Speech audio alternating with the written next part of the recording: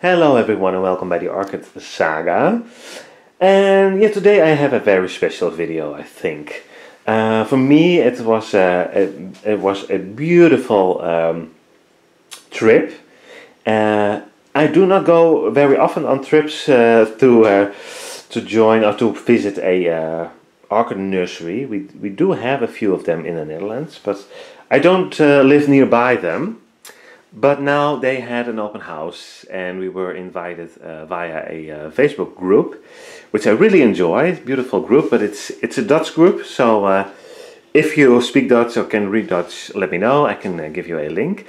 But yeah, like I said, we were all, invited for this open house, but it was a very long drive and I do not like long distances. So, but yeah, I made it, I did it, and I just wanted to show you the clips. I put in some music with them, and I know music is very, taste is very personal, but I think it was a little bit better than the surrounding noises. So I hope you like it.